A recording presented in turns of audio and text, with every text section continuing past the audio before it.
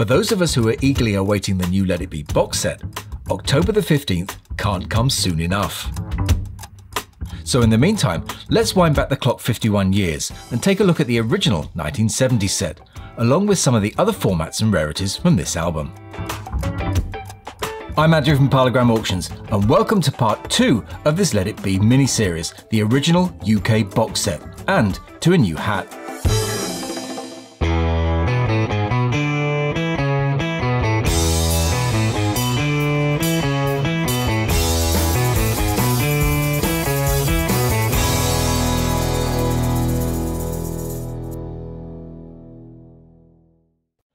Less than a month after Paul McCartney's announcement that he was quitting the Beatles, the group released their final studio album on May the 8th, 1970.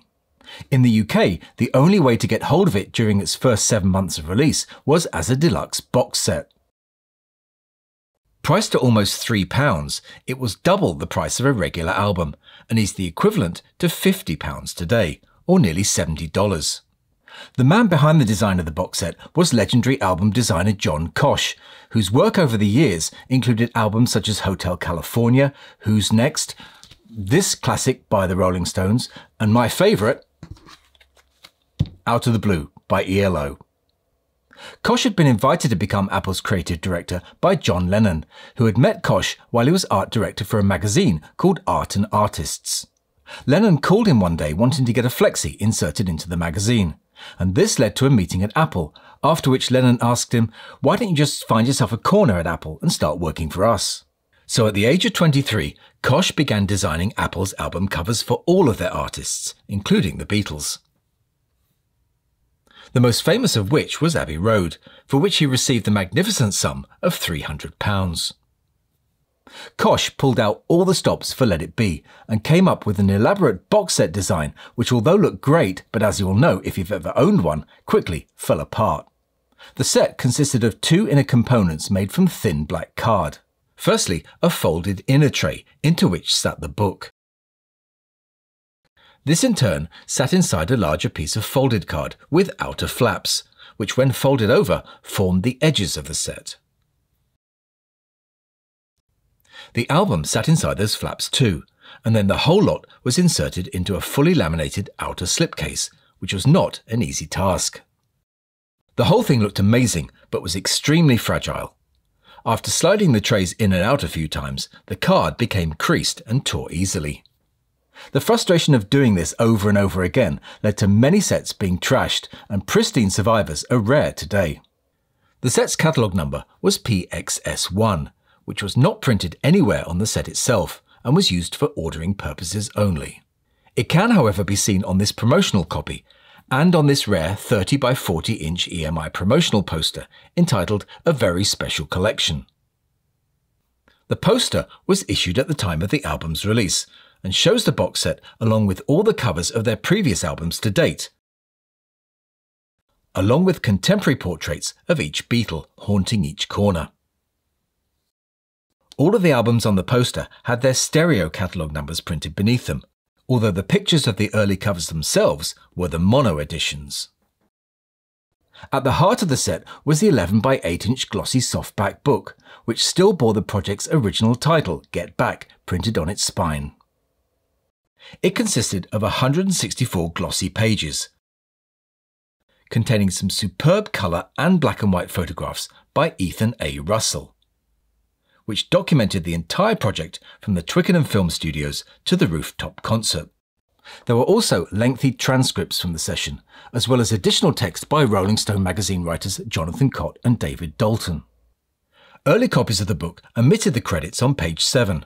This was fixed later on some copies by printing them on a separate strip of paper and pasting them in. It was a great book, but it had one major flaw: its binding.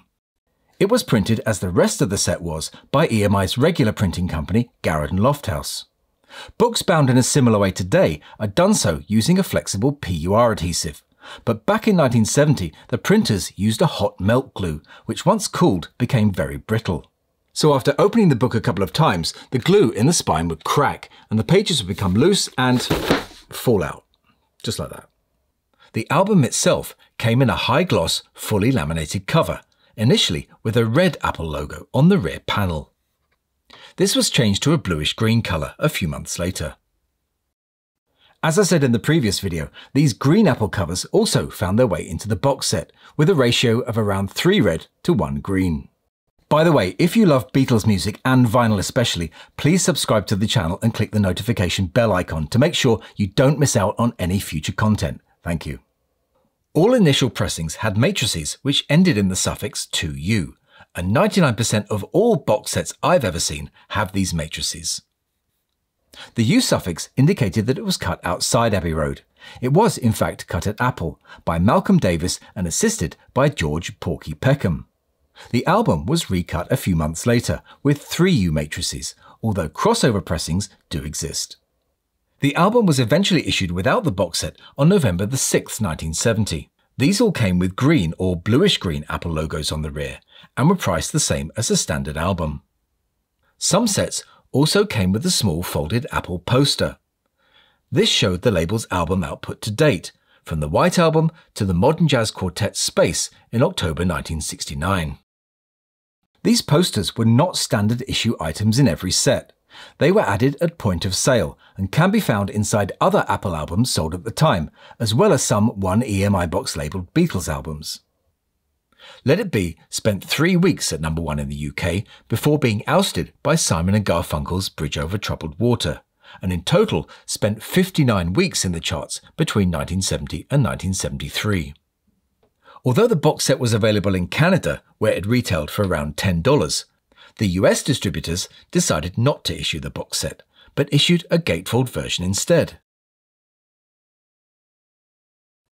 This album had the highest advance orders for any album in the history of the American recording industry at the time, with 3,700,000 orders, so copies are not that rare. However, one of the rarities which did emerge was this single-sided 7-inch 33 1/3 promotional disc with 10, 30 and 60-second radio spots. It's very hard to find, especially with its original custom mailer. Box sets eventually began to appear in US stores as imports a year or 2 later, and some sealed copies still exist today. Some viewers of the last video said that they remembered finding overstocks of Canadian or UK boxes in stores such as Tower in Hollywood for $2.50 in 1972. Let us know in the comments about your memories of finding the box set. Another edition of the album at the top of collectors' wants list is the export pressing. This was pressed by EMI in the UK for the few countries in which the Apple label had yet to be registered, which by this point were few and far between. Most of these copies I've seen for sale over the years have come from Portugal. Pressed on its new one EMI box parlophone design, it carried the export catalogue number, PCS 7096. The cover housing it replaced the Apple symbol with the parlophone logo and had the PPCS number on the spine. Due to overproduction of the export covers, these also turned up in UK stores, but with regular Apple labelled discs inside. Copies found in these export covers are usually 2U, 3U crossover pressings.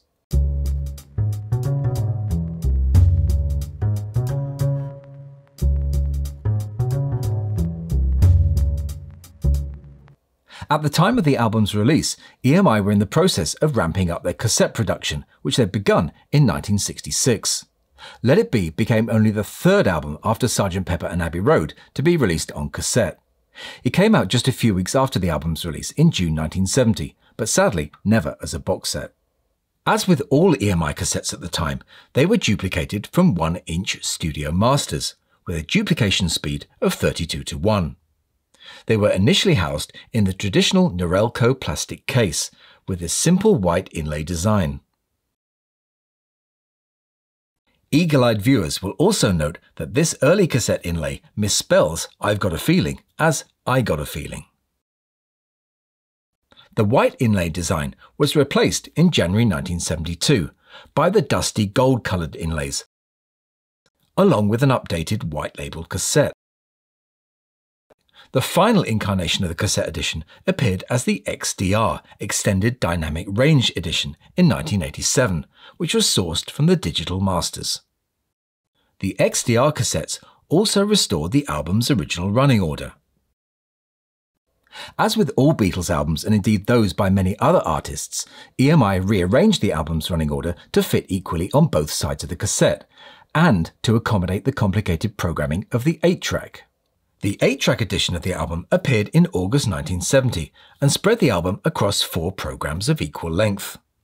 It was manufactured by EMI using a special lubricated tape, which had to be specially imported from the US, and unlike the cassettes, used a duplication ratio of 16:1. Whilst the cassette and 8-track formats were just at the start of their journey, another was about to be laid to rest, the reel-to-reel tape. As you may have seen in our other video about the Beatles on reel-to-reel, Let It Be was one of the final batch of titles to be released on this format in August 1970. But unlike its contemporary cassette or 8-track release, the reel-to-reel album was issued in both stereo and mono. Whereas the US reel-to-reel edition played at a healthy 7.5 inches per second, the UK reel ran at a lowly 3 3/4 inches per second, making it easily the worst sounding edition of the album. Sadly, the mono mix on the UK reel wasn't a dedicated one, but a fold-down of the stereo mix, made by combining the left and right channels into one. As far as value is concerned, those reels are now very hard to find, with mono ones selling for around £500 or $700. Original UK box sets in top condition are highly sought after and are now fetching between £1,000 and £1,500, or between $2,000 and $3,000. Lesser condition copies can still be picked up for around £200 or $300, but these are sure to have worn or damaged components. But that's not the problem it once was, for it's now possible to buy replacement components. Both the inner and outer trays and even the poster are available to buy on eBay for reasonable prices. The way to tell the repros and the originals apart is by the colour of the card inside. The originals were grey, but these newly made components are white inside. So if you're buying a set, make sure that it's all original before parting with your money. Clearly, the new Let It Be box set is going to deliver much more than the original 1970 set, and will be a good deal sturdier too. Whether it delivers on sound quality is another matter. The original UK 2U and 3U pressings are very similar and have great warmth and presence. The 1978 UK white vinyl cutting is also highly regarded, if you can find one. If you're looking for a better value alternative, most European analog pressings, i.e. pre-1987, sound sweet and can be picked up for very reasonable prices. The Giles Martin remix on the forthcoming set is bound to ignite heated discussion, and I for one will be posting my review in a future video. I hope you enjoyed looking through this amazing set with me. There'll be one more video in this series before the new set comes out on October the 15th. In the meantime, why not check out some great sounding Beatles vinyl on our website, parlogramauctions.com. But that's it for this one, so I'll say bye for now and thanks for watching.